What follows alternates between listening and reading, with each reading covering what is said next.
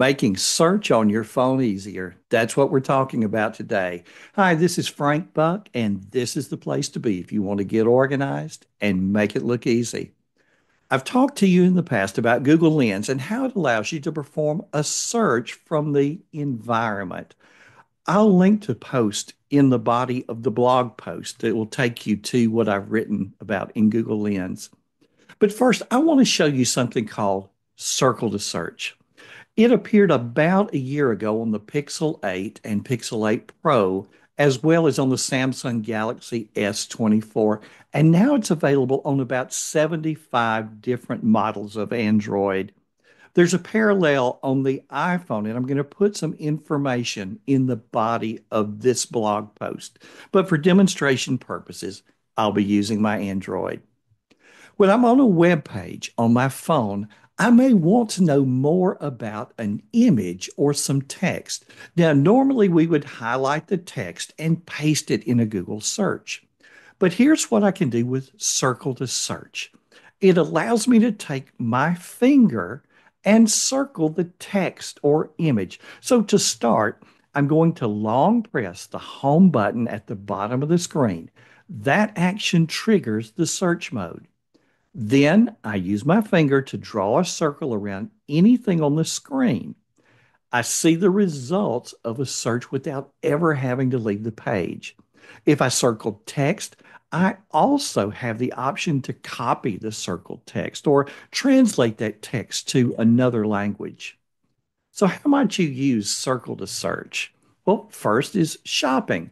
You see the perfect article of clothing or gift idea. Exactly what's it called and where do you get it? How much is it? Well, hold the home button for just a moment and circle. There's your answer. Planning a trip and you see a picture of a landmark? Well, circle it to find out exactly what it is and where it's located. See several options of a great place to eat? There's no need to leave the page to search for each one.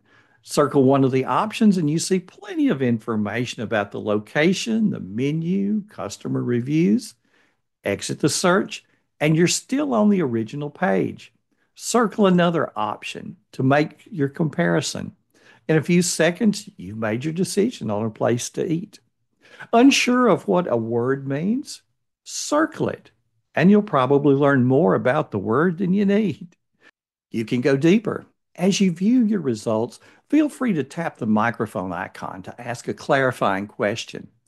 Again, if you're an iPhone user, check the body of the blog post for a similar way to search.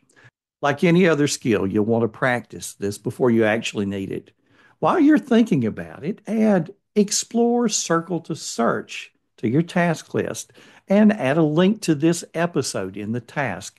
That way, you can review the instructions as you try it on your own.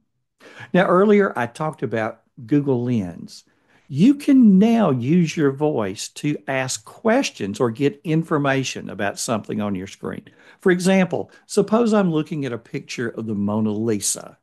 I could tap on Google Lens and get information about the picture. But what if I had a specific question?